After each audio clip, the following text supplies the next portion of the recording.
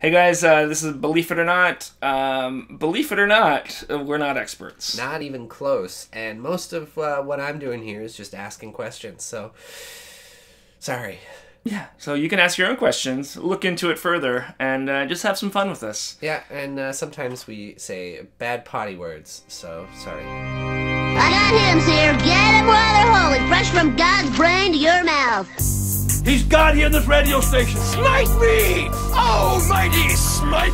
The Bible is black and white. I have such doubts. Get out of here, devil! I'm a god. I'm not the god. I don't think. And you will know my name is the Lord! We're on a mission from God. Hey everybody, welcome to Believe It or Not. That's right, the show where we believe it or don't. Or we don't. We don't have a tagline. That's a new tagline. Tagline contest. Hit us up on Twitter. Yeah, email your taglines to our Twitter account. Call your congressman. Hey, I'm Trevor Poelman. And I'm Damien Doepping. Today we're just gonna jump right into it. Yeah, what are we talking about today, Trevor? Today, okay, so if I were to say the term Jesus people. Okay, yeah. Well, what does that mean to you? I would think like those people who are so like just that's all it is. It's just Jesus. That's the main thing. What if I said the term Jesus freaks? I don't know how to differentiate the answer from that. Yeah. Or the Jesus movement. It's all kind of the same idea. So those are the three kind of names that this is that kind of like an emphasis on Jesus within the faith kind of thing, or sort of, yeah, but not really, but sort of. All right. Jesus freaks is a common term. It was like kind of used to make fun of them, and then they kind of just took it as their own. Like, hey, we're gonna go with this. But the Jesus movement appropriated it. Yeah, like the N word. Like the N word, exactly. Well, that's fun. Today we're gonna actually get into some flower power, some hippies. Okay, so the Jesus freaks are like the hippy dippy. Yeah, ones. so they're they're the hippies. So it was the Jesus hippie movement of the late '60s, early '70s. All right, so that's more of the like passiveness and things. Okay. Yeah, cover of Time magazine. Jesus 1971, picture of Jesus, and it said, I think, the Jesus Revolution or something like that. And it was a story about these hippies in San Francisco that would later be referred to as the Jesus movement. Are you looking up the picture? I am looking at the picture. Jesus Time magazine. Okay, so continue, please. Okay, yeah. So do you know what the Summer of Love is? That was when everyone was being hippies and fucking and shit. No? Yeah, basically everybody's being hippies and fucking and shit. Yeah. I hope nobody listening to this kind of came in expecting it not to be. Yeah, exactly. I actually work at a restaurant, as do you, but in mine it's near a park where in the summer we get a lot of hippies. Yeah, I've seen the drum circles. Yeah, it's the drum circle people. They come in and they're annoying. Yeah. They're always talking about their hippie bullshit. But my favorite was I overheard one of them go, "Hey man, you know like a jellyfish? Okay, stay with me, man. You familiar with a jellyfish?" I was like, of course he's familiar with a jellyfish. Like he was using it for his analogy, but yeah. So I was watching actually some videos the last couple of days of these Jesus movement guys, and they're like just the classic hippies. Yeah. Yeah. It started in the Summer of Love. A lot of people are coming to San Francisco. There's drugs, there's hippies, it's nobody has a place to stay, there's just this overcrowded group of people. Street preachers come in, start preaching to them, and some of them convert, and they start their own kind of movement within the hippies. So it's more charismatic. So that's where you get your faith healing and your speaking in tongues and all that stuff. So that kind of came through that stuff too. Yeah. So that really permeated that. For something like that, I'm really curious about what some of like the demographics of those kind of people are, like where they are coming from to kind of have that susceptibility. Yeah, and I think because a lot of them had gone through all the LSD and they had done all that stuff and they were looking for something else. Spiritualism was really big, like the age of Aquarius. Astrology was big at the time too. I think part of like what I'm saying from my experience, a lot of people who I find still have those kind of things usually come from more affluent kind of backgrounds. Oh yeah, and like it's partially a rebellion towards that, but also a rejection of those kind of things. Yeah, in a way too. So I'm curious about what that would have been at the time. Too. Yeah. I know we don't have answers. We just have questions. Yeah, exactly. That'll be our that can be our tagline. Yeah, the big emphasis too on millennialism. On linealism? Millennialism. Oh, millennialism. Okay. And evangelism, but millennialism was one that kept popping up, and that's like in the Bible it says that Christ is going to come back and rule the earth for 1,000 years, and there'll be 1,000 years of peace. Okay. Which to me sounds like it's like the hippy dippy version of kind of an end times idea. Yeah, or rather than you go to heaven and live forever, it's just like, oh, you only get 1,000 years. Yeah, it's all here. It's kind of like because like I said earlier, the age of Aquarius was a big thing with other hippies, like the more like astrology. So like if you're more of a Christian leaning, you're gonna look for those kind of things too. Analogies towards it, kind of thing. Yeah, and like all right. Peace on earth, it's all gonna happen. And a lot of communes. So so it started different communes kind of across the U.S. It started branched out from San Francisco, and that was really the main point at I don't first. think I could do communal living. No, me neither. No, yeah. Have you ever been in a commune? No, I'd be afraid. I barely like camping. Yeah. I stayed at a house once. I was just going across Canada, and we kind of like networked and got like places to stay, and one of them was technically in a commune, but they had their own house, and it was like their own kitchen and stuff. They just kind of shared resources with everybody, and I didn't really see anybody else in the commune, so that was kind of my only experience. But it just felt like I was staying at some grandparents' house. Like it didn't really feel like I was in a commune. So I probably didn't have like the wanderlust experience or anything. Yeah. See, my thing is like I'm fine with going to the store and just buying stuff and not having to exactly have like a meaningful conversation with someone. Like, I feel like what happens if you like get pissed off at the guy who sells potatoes? Exactly. He gets pissed off at you. I mean, no potatoes, or is it be like, I guess we're in the commune? Here's some potato. No, they're probably like some big like you have to pray with them until you're happy together. Oh, that sounds horrible. Yeah, I know, right? I'd rather just hate him anonymously. Yeah, exactly. All right, so it started a lot of those kind of communes throughout the U.S. and everything. Was this primarily in the U.S. or was this primarily? Also... It did hit UK pretty big too. Well? Kind of like over the years, like it's not really a movement anymore. Besides in Chicago, there's a church called Jesus People USA. Really? So that one still exists. And I think it still has a lot of members. Yeah, but what it did was it started a lot of other little denominations and stuff that kind of grew. Like, have you ever heard of Hillsong United? No. Okay, so that has kind of its seeds in this and other things, but it's one of the bigger producers of like Christian worship music. Okay. And they sell CDs and churches buy their stuff, so that's like kind of the music they use. Yeah. They have a big church it started in Australia actually, but they have a big church in New York City, and guess who's a member? Who? Justin Bieber. Is he actually? Yeah.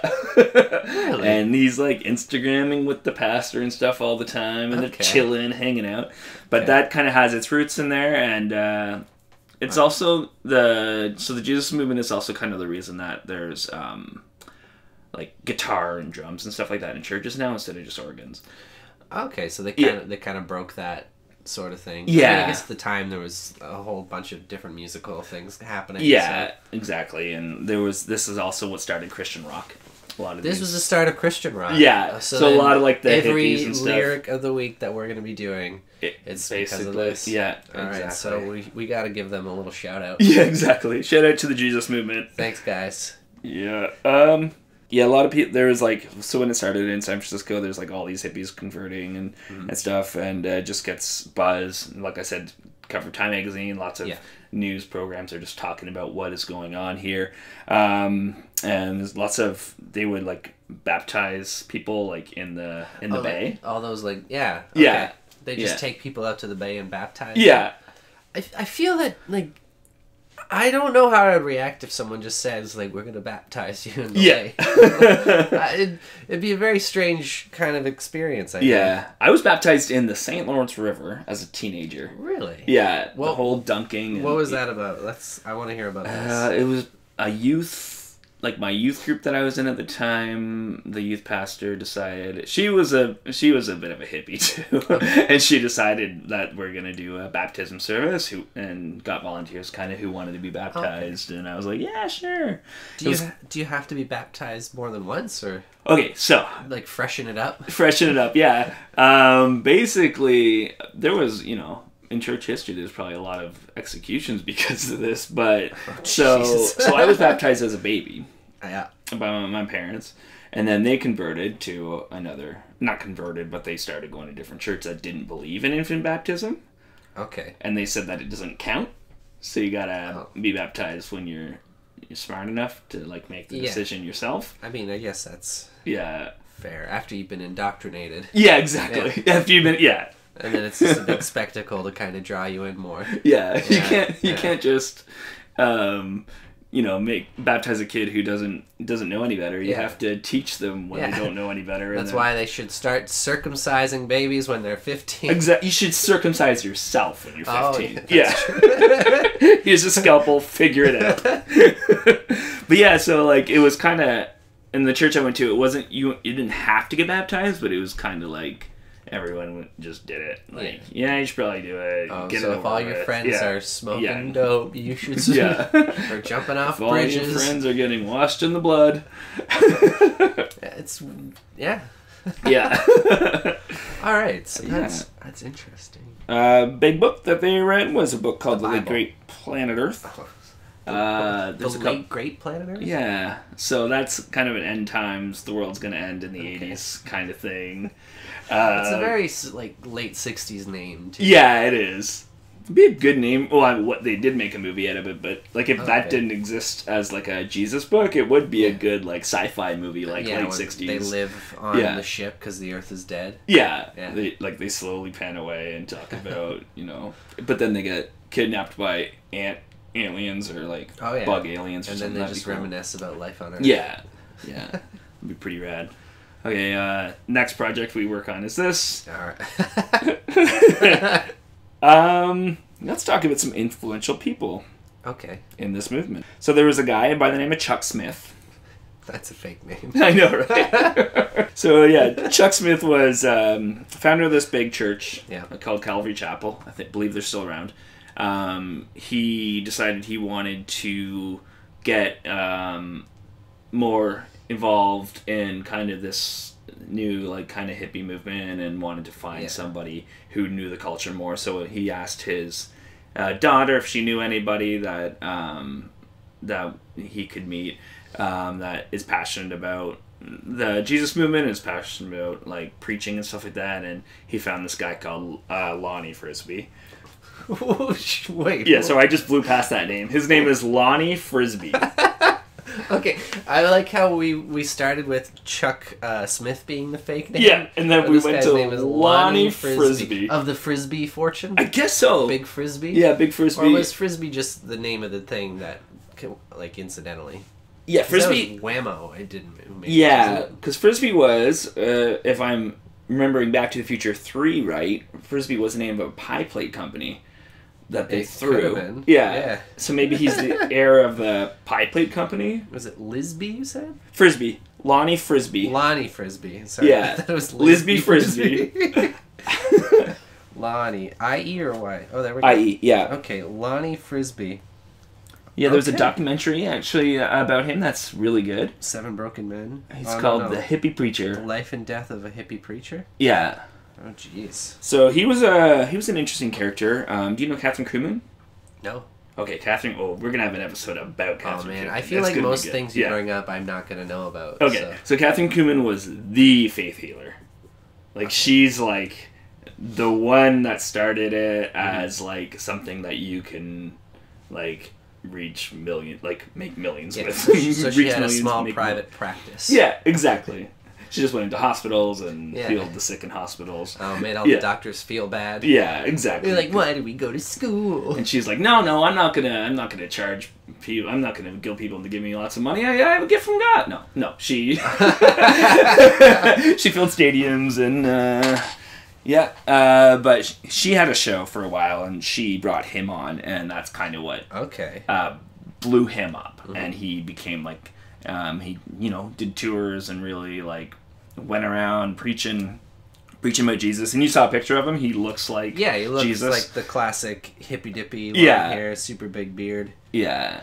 Very, very white guy Jesus. Yeah. He because it's Christianity and it's the 20th century, he was anti-gay in his preaching, but he was a gay. Yeah, I saw it when the brief Google search. Twas a gay. said Sorry, that. he was a gay man. I don't know why I said twas a gay. You gotta keep it.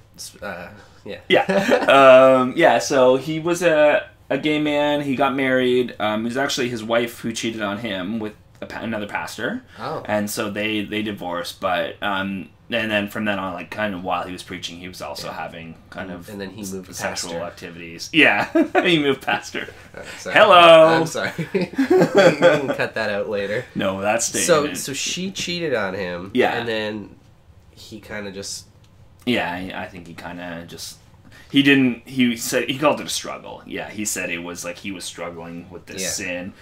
I would say he was just a gay man. And it's sad that he was told. Yeah, exactly. Be that way. Yeah, and which is unfortunate. Yeah, and then he died of AIDS in '93. Okay. Chuck Smith, he remained friends with Chuck Smith. There was definitely a falling out with him, like in the ministry when it became public that he had been sexually active. But this guy did speak at his funeral to mixed reactions because he compared him to Samson in the Bible, and because Samson was a biblical hero, but he was also a womanizer and a drunkard and everything kind of thing. But he said so. His whole thing was that he was a sinner who was used by God, and so people who knew him close were like, "That's kind of a crappy way to send the guy it's off." a very, very bad kind of like. Yeah. how like minimizing of a person. To Yeah. say that kind of thing. Yeah. Wow. Yeah, and I'm sure to some people it's comforting, but to me it's just it's cringy. Which is another interesting thing, is that someone can take a comment like that and think of it as a comforting thing. Yeah. Like, oh, he was used by God. Yeah. But he was a sinner, so Yeah. at least he had a purpose. Yeah, it's ridiculous. Whereas if, who he was embraced, then maybe maybe he would have lived a better life and a less troubled, struggling life. A less, I don't know what the word is, but yeah. Yes, less conflicted. Yeah. Something. Yeah. Let's see. And gotten that Frisbee fortune. Yeah, exactly. Dwayne Peterson was another big one. He was a leader, and he's actually the one who is credited with coining the term Jesus people. What was his name? Dwayne Peterson. Dwayne Peterson. Okay. I didn't find a lot about him other than he wrote some books about it later on, and he was just kind of in the group and was the first recorded person to have said Jesus people and Jesus movement, but he says he didn't coin the term. So okay. Yeah. So he says he didn't, but everyone else says he did. Yeah, everyone says he's the first one they heard use it. So we don't know who to believe. Yeah, exactly. Yeah. It's like you said I could borrow your car. No, I didn't. Well, everyone else says you did. Yeah. Let's see, what else? Okay, yeah, so Vineyard was another one. The Vineyard Church. Mm-hmm. Is that a church in a vineyard? No, but, that would have been nice, right? Yeah. I'm just kind of taking the names literally now. Yeah. Well, one of the most famous vineyards is actually right here in Toronto. And Lonnie Frisbee came and spoke at that one a lot. Oh, really? I mean, it's no longer in that denomination because it just went on its own thing. They're the ones who say that their teeth were replaced with gold teeth. And Wait, what? So there's a group of people who say that their teeth were replaced with gold teeth. yeah, by God, For why? as a sign that he will provide for them financially. So there's someone in the city giving these people gold teeth? No, like most of them, like They don't their actually have dentists are gold teeth? like, they looked at their records, like, yeah, we put gold teeth in them years ago.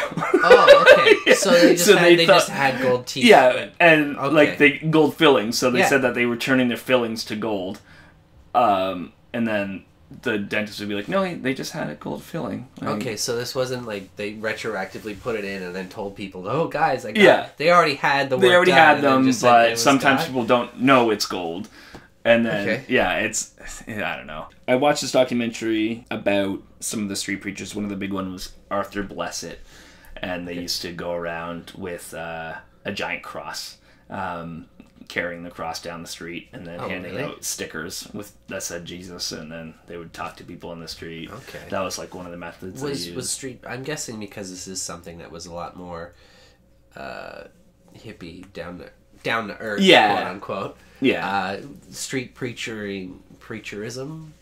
Preachery? Yeah, street preachery was big. Yeah, Okay. yeah. Is that what we call it? Street I think, preachery? yeah, I think you're gonna call it street preachery. That was one of their main things was evangelism, still getting it on the street and talking to people about it and stuff.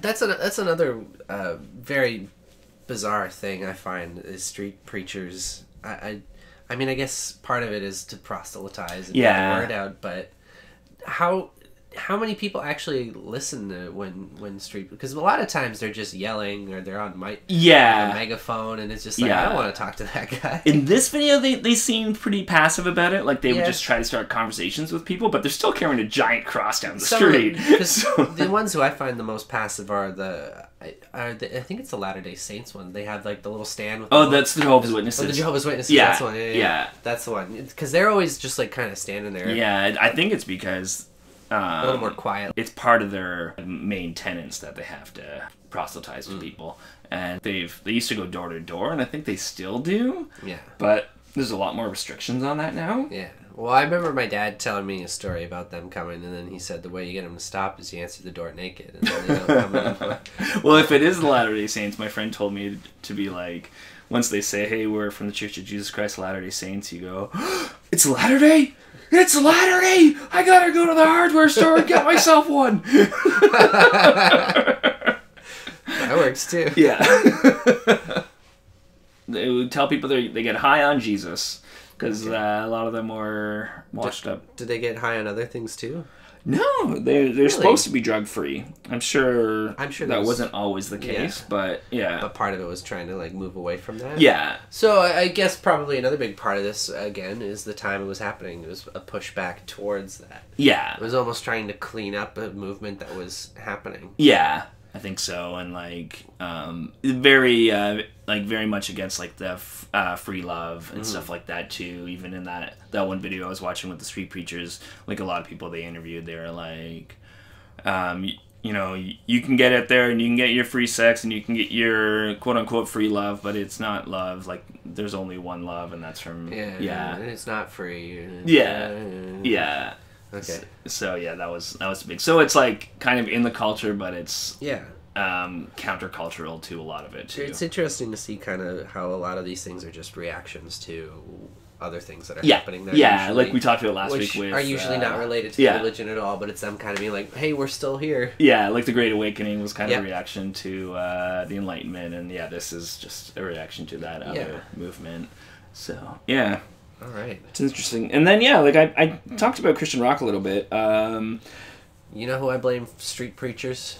The Romans, because they built all those dang roads. That's right. And if it wasn't for them, we probably wouldn't have street preachers. We would Yeah. have trail preachers. If you're listening from outside of Toronto and you've never been to Dundas Square, Oh, yeah. I'm sure every city has their own version No, of every that place corner does. where There's- just the street preachers are there. I remember when I was a kid driving through Buffalo, sometimes there was always one guy, like you would be in the car and you hear him just yelling stuff. Yeah. And the big signs like, "You gotta believe!" Yeah. I'm like, okay. We had that one guy downtown too who's always like, believe. People know about that. He's like an internet meme. too. Yeah. That guy's a lot. He scares you too. Yeah. Because you walk by and it's just like bleep. Blue. I was downtown with Cody and our roommate, and this guy was handing out flyers for a free carnival. I think just A free carnival. yeah. Okay. And he's like, "You want to come to our carnival?" Some company that was like promoting like for like opening business or whatever. And it's like free carnival, free food. Come on over. And I was like, "Oh, thanks, man, but we're busy today." And he's like, "Take a flyer." I'm like, "No, we're not gonna come." And he's like, "Okay, have a good day, guys." And we're like, "Yeah." And then this guy, he's like, said something about Jesus and handed me a flyer, and I was like, "I told you, I can't go to the carnival." He was so confused. That's so funny. And you probably been like, that's not what I was talking about. I guess heaven's a carnival. You ever, speaking of more street people, not people, but you know what I mean. You've been the Black History Month people. They'll have pamphlets. They'll give them to you, and you say, "Oh, thank you," and then they're like, "Can we get a donation for that?" And if you don't give them a donation, they want it back. Yeah. The first time that happened to me, I felt guilty, and I gave them like $3 or something like that, and I was so confused. I was like, "Why are you giving this to me for free?" Yeah, not for like they're a scam. That group. I'm sure it is. I'm sure it's not representative of anything at all. Yeah. That's what that group you want to ask them.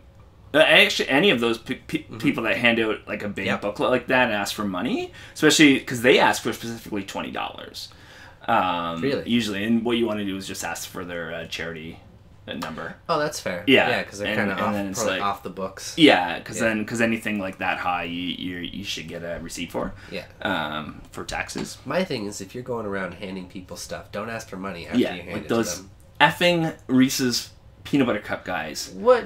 Oh, they ask for by money Union for Station. Oh, they hand you it, and then they're like, they go to hand it, you grab it, and they're like $2. And it's like, what?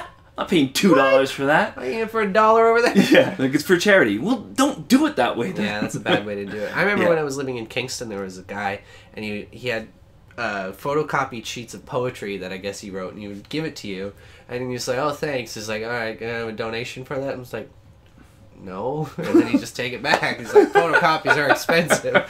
It's like, don't give it to me first. Yeah, exactly. So, let that be a lesson. If you're gonna street preach, make sure you get the money up front. That's right.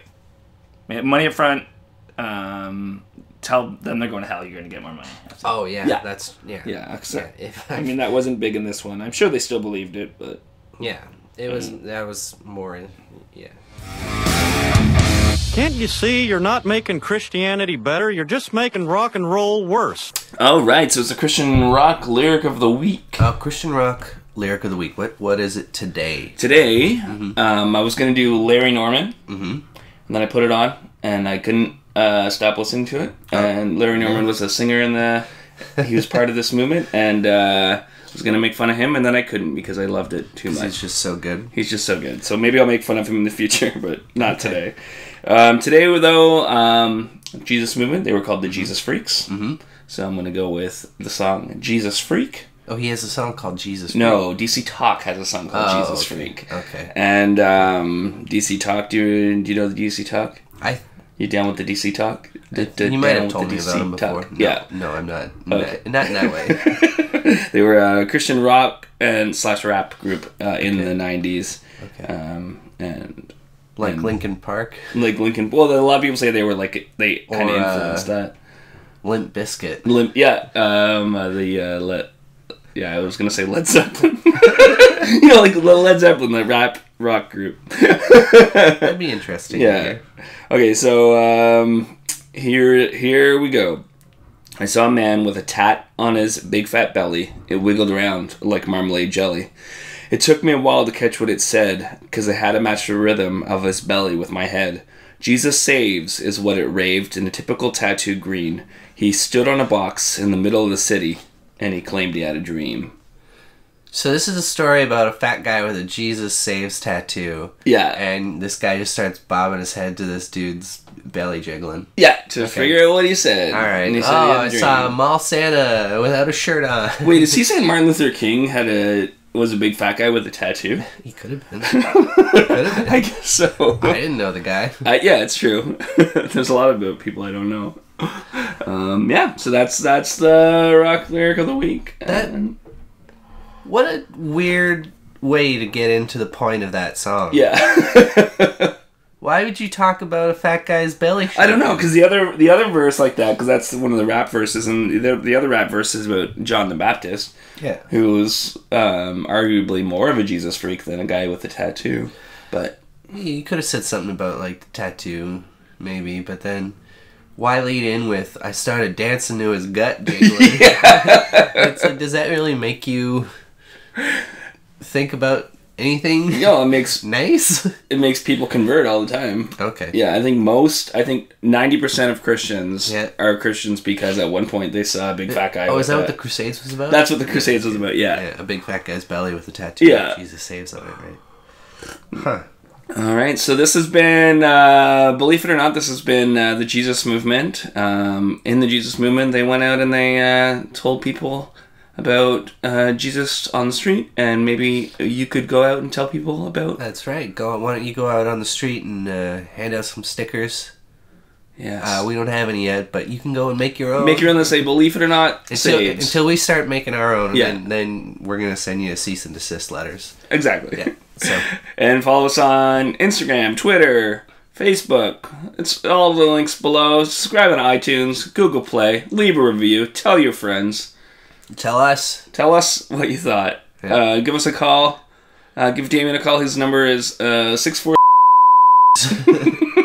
I'll bleep that. All right, thanks everybody. All right, bye. Work, Sky Moon.